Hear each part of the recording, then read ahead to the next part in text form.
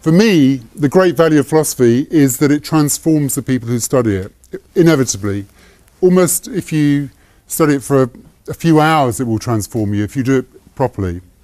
And for me, what studying it properly means is engaging with it, not simply letting it become, not simply absorbing it passively.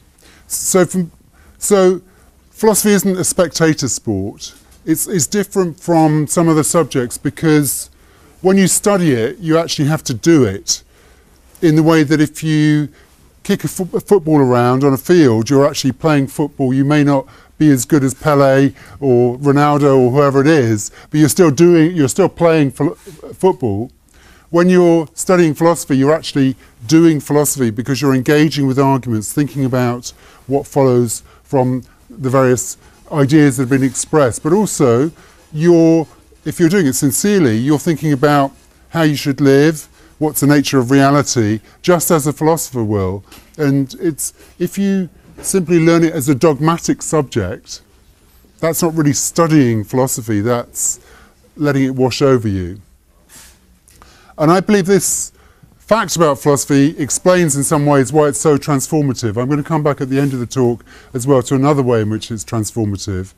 But John Stuart Mill, who's one of my heroes, crystallised this in his book on liberty, which was published in 1859, which is a fantastic little book, when he's talking about the value of free speech.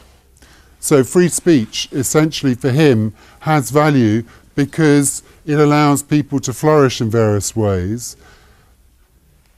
And the freedom to express your views, even if they're dissenting views, has an immense value because it's a catalyst for other people to think.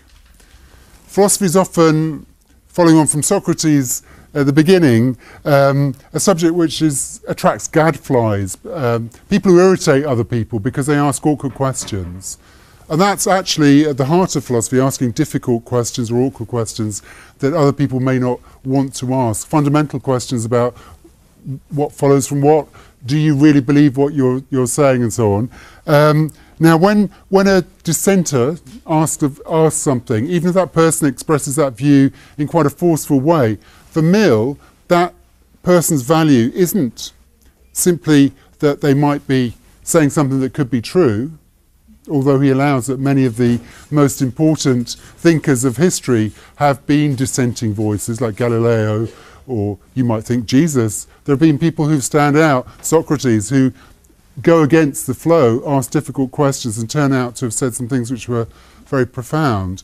But for Mill, a lot of the value comes in the fact that they force people to think in a non-dogmatic way. So philosophy is a subject which encourages you to think non-dogmatically. By that I mean you don't... I don't know how a television works. I don't know how my iPhone works, really. But I can use it quite effectively, both of those things. I'm going to watch a football match tonight. I'm going to make some phone calls. That's not difficult.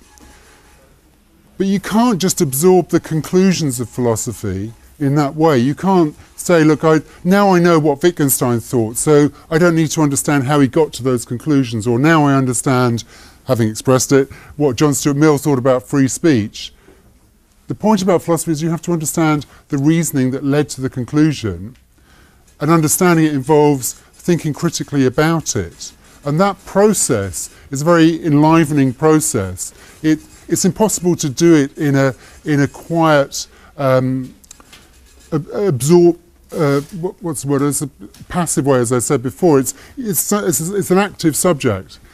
So it's much more like a kind of physical fitness than it is like watching the sport. I'll be watching the football match, so I can be the couch potato, but philosophy is not the subject for intellectual couch potatoes. And Bertrand Russell crystallised this quite nicely when he said that some people would sooner die than think, in fact they do. And this is the big problem, that as Daniel Kahneman has pointed out, thinking critically, thinking analytically, involves a lot of energy. It's not an easy thing for us to do, and we often rely on intuitive judgments, and that works pretty well. But there are times when you can't do that, and philosophy is a subject which encourages you to think in that critical way. For me, it starts with Socrates, that rather strange portly, bearded Greek philosophy wandered around the marketplace, challenging people, asking them to defend their own positions, things that they were supposed to know a lot about. He'd asked a soldier about courage, and the soldier couldn't define courage. And gradually, Socrates would tease away at him and actually reveal to anybody standing by that the person who thought they knew what they were talking about didn't really know what they were talking about. And Socrates' friend went to visit an oracle, not a method of finding out the truth that I'd recommend, but the oracle, the Delphic oracle said, in response to the question, who is the wisest person in Athens, or the wisest man in Athens? Socrates. Socrates heard this, didn't believe it, but gradually, as he wandered around the marketplace talking to people, he got to realise that there was some truth in what the oracle had said, that his wisdom lay in knowing how little he knew. Everybody else thought they knew things, but he realised how little he knew. And that's the humble side of philosophy, as it were, that if you study philosophy, you very quickly realise how little you know, not just because reading philosophy can be quite a difficult thing to do, but also because a lot of fundamental questions haven't been answered. Take basic questions about right and wrong. You don't need to go very far into it to discover that it isn't an easy thing to do to establish a system of ethics, of the very polarised views on how we should live. And there's no simple way of reading off the truth there. So there's this humility of recognising how little that we do actually know, which is quite shocking to many people, and how little we can prove. But there's also a kind of arrogance that's, or forcefulness that you need for philosophy as well, which is the willingness to question received opinions. This is the challenging of dogma that I was saying. There's part of what John Stuart Mill emphasised. So that those two qualities of, I think, are the virtues within philosophy. Some of the virtues, there are others too.